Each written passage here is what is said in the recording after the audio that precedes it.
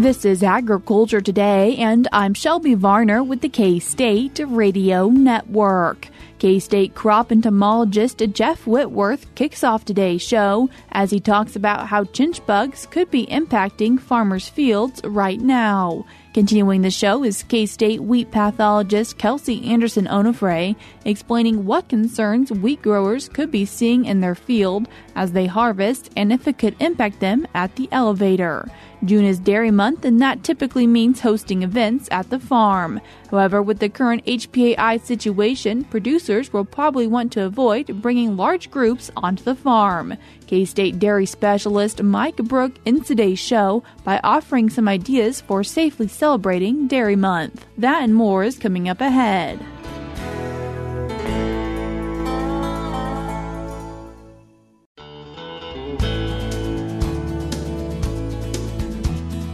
You're tuned in to Agriculture Today, and we start our Tuesday show talking about chinch bugs with K-State crop entomologist Jeff Whitworth. Jeff, thanks for joining us today. Oh, sure. My pleasure. Anytime. Jeff, you've been receiving lots of questions about chinch bugs once again. Yes. You know, chinch bugs are a perennial problem in Kansas in a grass. Any kind of a grass. They feed on any grass, brome, turf, any kind of grass. But in agriculture, where we usually have a problem with chinch bugs is in sorghum especially, corn occasionally, rarely wheat. But those are three crops that are in the grass family also. So chinch bugs can utilize them as a food source. Last year in 2023, if you all recall, we had major infestations of chinch bugs probably all across the eastern two-thirds of the state. The densities that we saw last year probably we hadn't seen for 7 or 8 years. Chinch bugs are a perennial problem, not an every year problem, and generally that's probably because of the weather. Remember, weather allows insect populations to rapidly progress their development or slow down their development, or weather just allows their populations to exist. Basically, last year, if you recall, we had dry conditions early on, and chinch bugs and grasshoppers, for that matter, generally seem to do better in dry conditions. I don't know why that is. I know there's some fungal pathogens that actually will help reduce chinch bug populations and other insect pest populations, but I haven't really seen any in chinch bugs for the last 10 years. Prior to that, we'd see a fungus, and that is indicated by the white. The chinch bug's body will be all white, or the same fungus gets on green clover worms and soybeans lots of times. You'll notice that more readily than you do on the chinch bugs, but I haven't really noticed the fungus probably for about 10 years, so I'm not sure why we haven't had the chinch bug populations until last year. And last year, 2023, they seem to explode. Now, when I say we haven't had chinch bug populations, every year, some part of the state, there'll be a little area that has quite a few. But what we saw last year, over the majority of the state, if you recall, it was dry early and it was warm, and that does seem to aid chinch bug populations in their development and their reproductive capacity.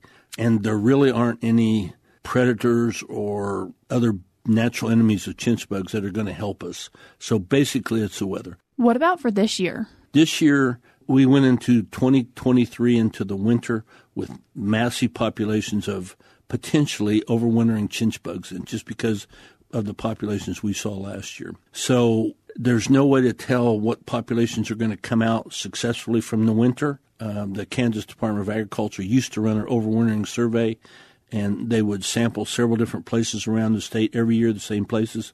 In the grasses, the type of areas that chinch bugs overwinter in, they would sample those, bring them into K-State, into our labs, and we would count the overwintering survivors, and then we would try and correlate that with the nearby crop fields where we picked up the samples from the overwintering. We never could correlate it. Some years there'd be really high survivorship in one area, no infestations in the spring. So the KDA, the Kansas Department of Agriculture, gave that up just because we couldn't correlate it. So that's why I'm saying we went into the fall or the winter with huge populations of potentially overwintering chinch bugs. How they fare coming out this spring, I don't know. But the weather seems to be very conducive to their survival. We didn't have that bad of winter conditions. It's been dry pretty much and warm pretty much this spring. Now, we have been getting some rains lately. So that might help. But that brings up another question. Do the rains help? And, they help the crops. For dang sure, if the crops are stressed with moisture, if they get a little bit of chinch bug feeding on them, it's going to be more detrimental to the crop than it would if it's good growing conditions. So that's part of it. And I've gotten a couple of questions. Folks have gotten large rains. They want to know if that's going to drown the chinch bugs. It's not. Chinch bugs, I've never seen them drown. They float. So if you get a big rain and all that water runs off to one part of your field, you can bet you're going to have a lot of chinch bugs, in that one part of the field, because it's kind of like detritus or driftwood, where the water takes it all. There's a big pile of it. Same with chinch bugs. They're going to be in that area. What crops are the chinch bugs currently in? Right now they're in the wheat, but they're starting to come out of the wheat. The wheat is senescing or turning or maturing or turning yellow or golden very quickly. I mean, from last week to this week, it is really moving along. So the chinch bugs are going to start moving out of the wheat. That's their normal source of food early on. They've been sucking the juice out of the plant.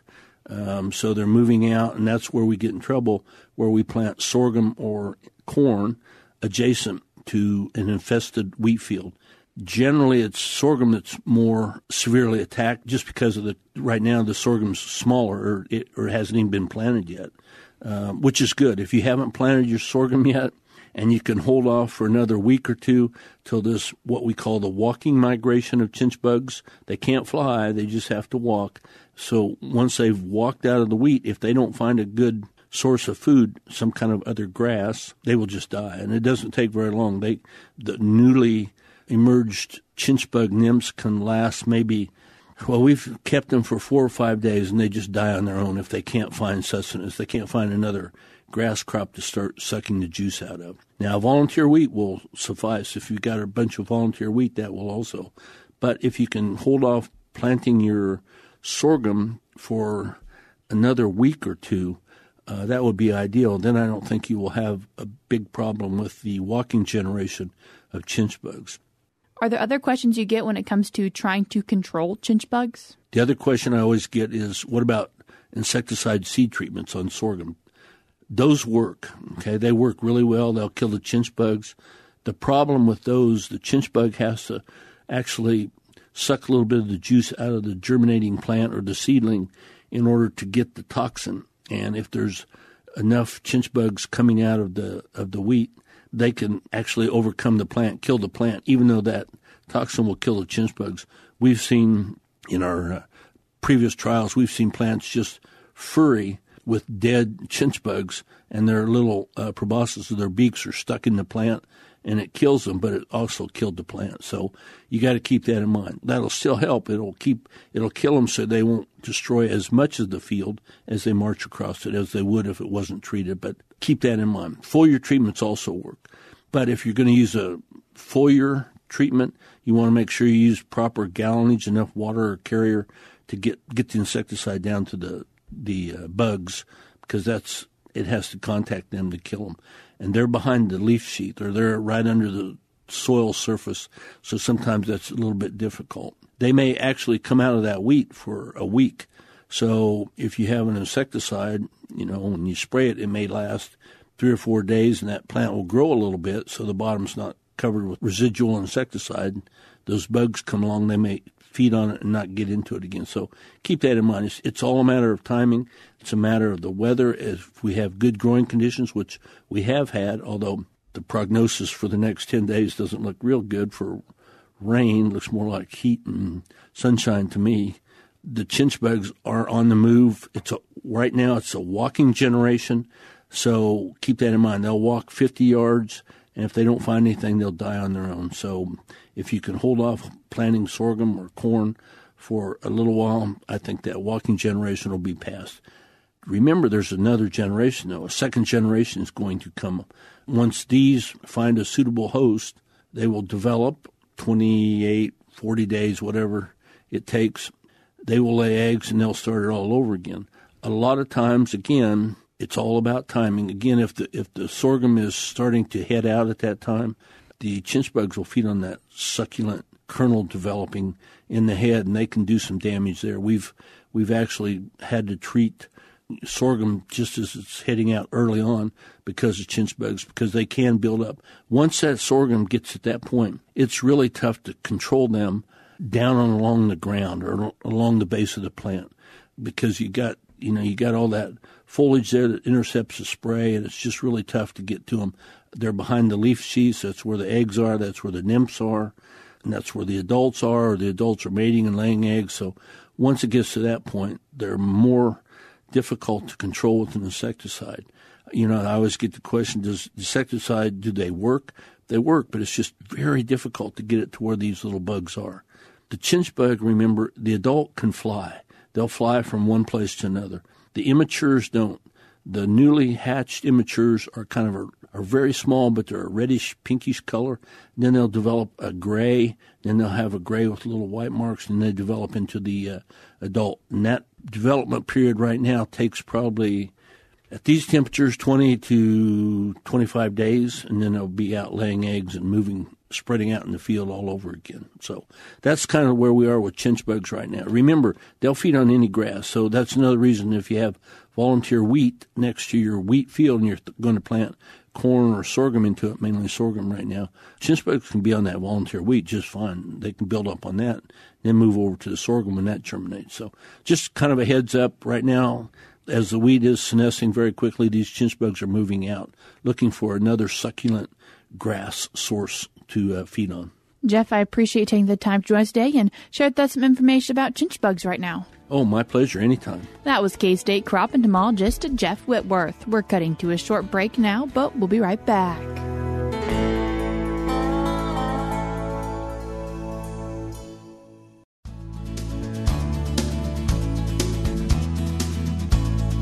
You're tuned in to Agriculture Today, and we continue our Tuesday show talking about things that wheat growers might be seeing in their field as they're getting ready for wheat harvest or are currently in wheat harvest. And then to talk about it, we're joined by K-State wheat pathologist Kelsey Andersen Onofre. Kelsey, thanks for joining us today. Oh, thanks for having me. Kelsey, as we're thinking about wheat harvest, we have received a fair amount of rainfall, and how could that impact harvest besides when producers are able to get into the field? There's a few disease problems that can show up right towards the end of our season here, right at harvest. Probably the first one that we'll start to see are the sooty molds, or sometimes we'll see black point.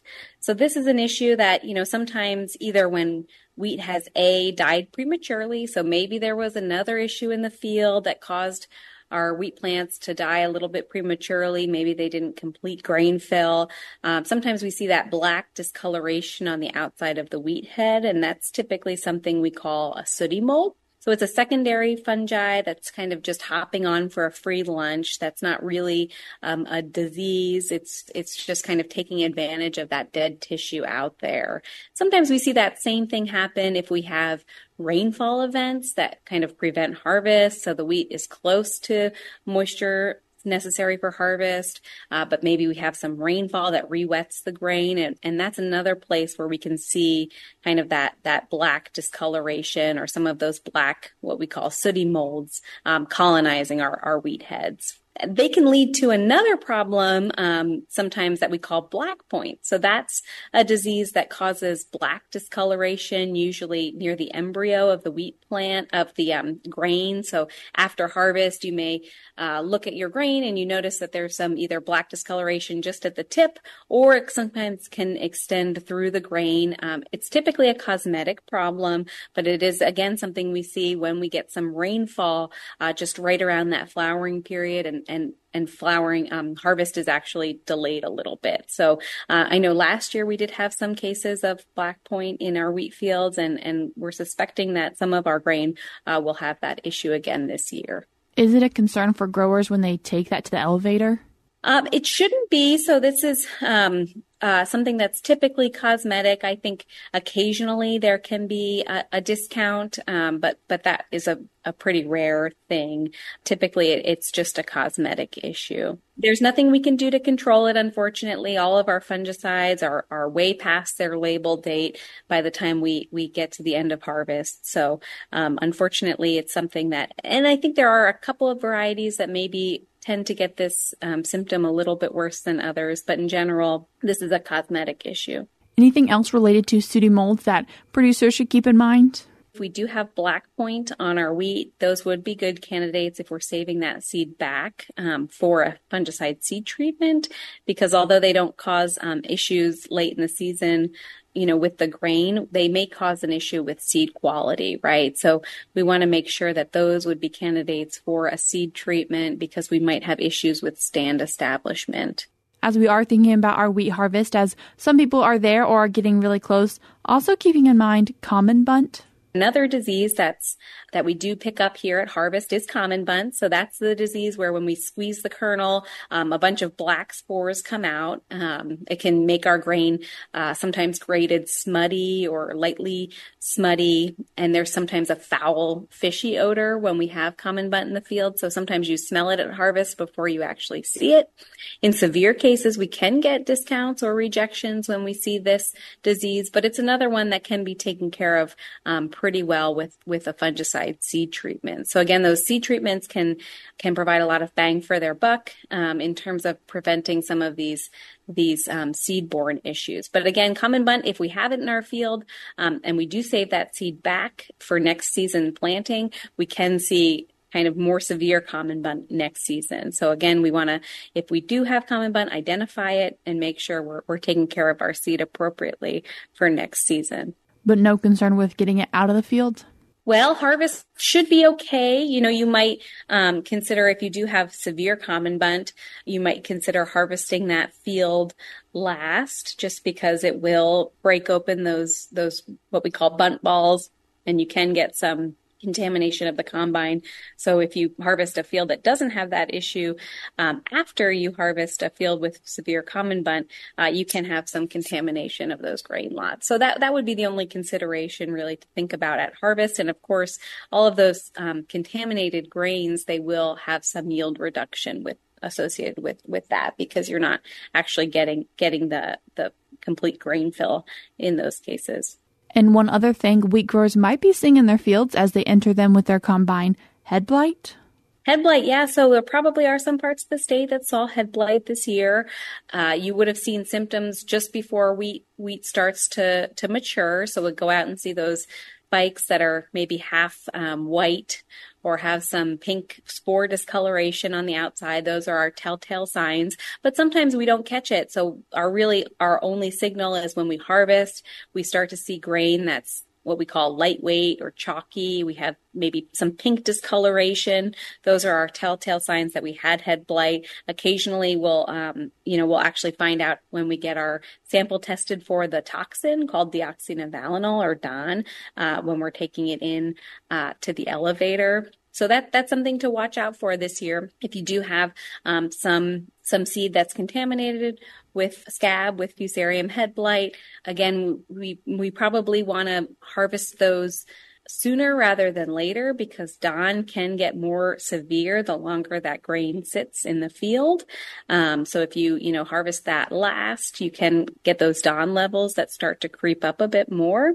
And those lots, if you're saving them for seed, might be good candidates again for a fungicide seed treatment. There's a lot of good research from K-State that shows that those fungicide seed treatments can really improve stand establishment if we have a seed lot that had scab or head blight. So again, that's just another thing we need to be watching for here towards the end of the season. It's much too late to make a decision to apply a fungicide, but we can think about how we handle that grain or that seed here after harvest.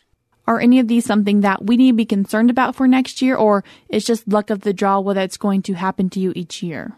So when we're thinking about planning for next year, there are some considerations here.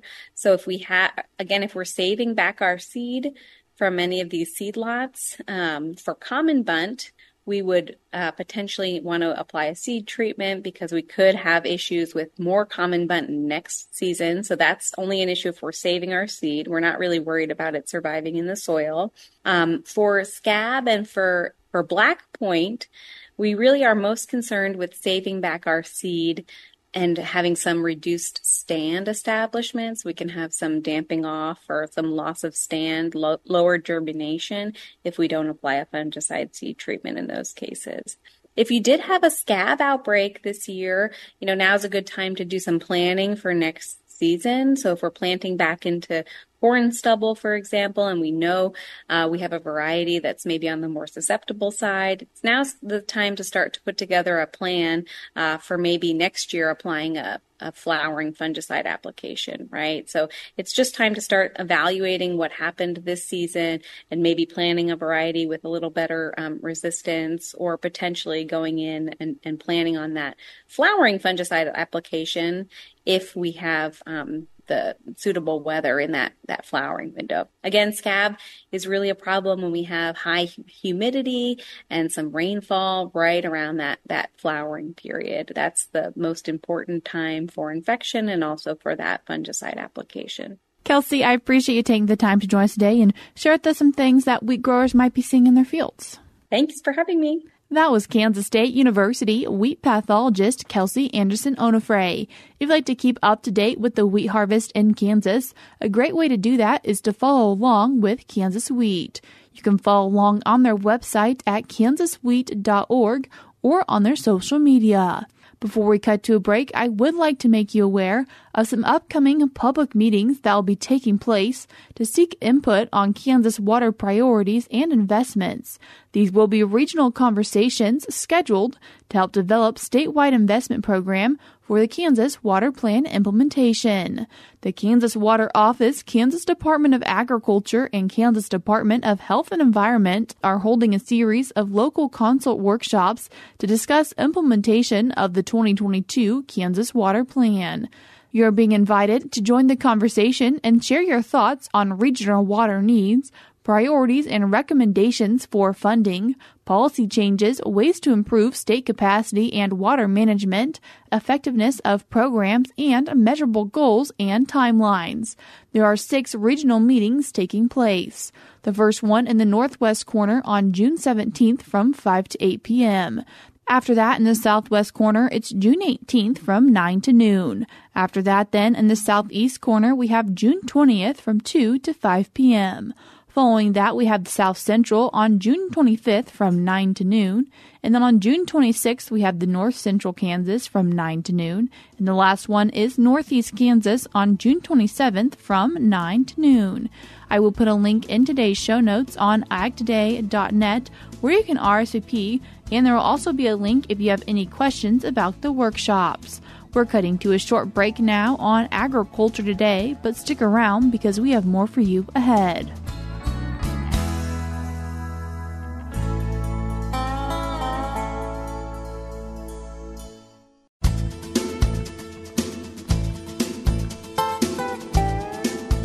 This is Agriculture Today. Along with Shelby Varner, I'm Jeff Wickman. We end today's program with this week's milk lines. June is Dairy Month, and that typically means hosting events at the farm to show product and explain the process for making these products. With the current HPAI situation, though, producers will probably want to avoid bringing large groups onto the farm. K-State dairy specialist Mike Brouk has several ideas for safely celebrating Dairy Month, such as providing snacks to area sports teams and 4-H clubs, or using social media to tell your dairy story. Today I'd like to visit with our Kansas dairy producers concerning June is Dairy Month. Yes, it's that time of year again. We're in the season for Dairy Month. And as we think about the celebrations that we normally have around Dairy Month, we might want to make some changes on what we do on our dairy farms. This is largely due to the fact that if we're practicing biosecurity measures in association with the HPAI situation in our industry, we probably really don't want to invite a lot of people onto our farms. So if that is the case, if you've had an open house maybe in the past to celebrate Dairy Month where you've actually invited the general public in, that may not be something that you want to do this year for various reasons.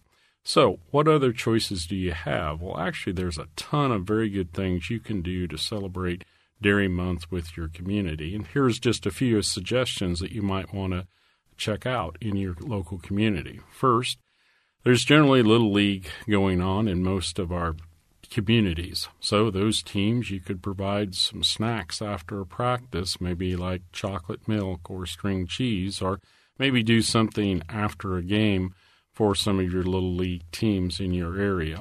This is a great way to share some dairy product that is very nutritious with young people, as well as explain a little bit about what you do on your dairy farm.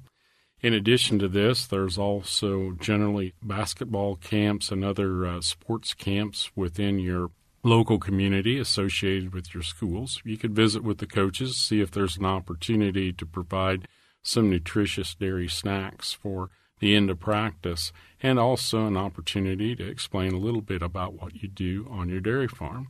In many of our communities, there's wineries, so you might want to pair up with a local winery and do a cheese and wine tasting at the winery. That way you're not inviting people just directly onto your farm. You can explain your impact with consumers concerning what you do every day to keep milk safe and wholesome for dairy products. You may want to invite a few of your close friends to share your dairy, and that would probably be okay. If you do something like this, you might want to minimize actual contact with animals and still give you an opportunity to share your dairy farm with those that are maybe closest to you rather than opening up to the general public. Now, here's some other things that can happen as well. How about social media? Maybe you have children in the family that are more adept at getting these things published than you might be. So get your children involved. They can show what life is like on the dairy. This can be part of your celebration of June as Dairy Month. Some other things that we can do is keep in mind that you have 4-H groups that are meeting throughout the summer, or maybe other local clubs, or maybe something at church that you can sponsor an ice cream social for, or provide some nutritious dairy snacks to your local 4-H club for one of their meetings. And then finally, another thing you might want to consider is if you have a local cafe in the neighborhood, you might want to consider working with them to somehow emphasize grilled cheese sandwiches. Maybe you partially sponsor the cost of grilled cheese sandwiches one day, and that reduces the cost to consumers. And during that time, maybe you can explain a little bit about what you do on your local dairy farm and how dairy products are important to a healthy lifestyle. This is Mike Brouk with K-State Research and Extension, encouraging our dairy producers to consider various ways to celebrate June as Dairy Month as we celebrate our great dairy industry. Thanks, Mike. And that'll do it for this edition of Agriculture Today. For Shelby Varner, I'm Jeff Wickman. This is the K-State Radio Network.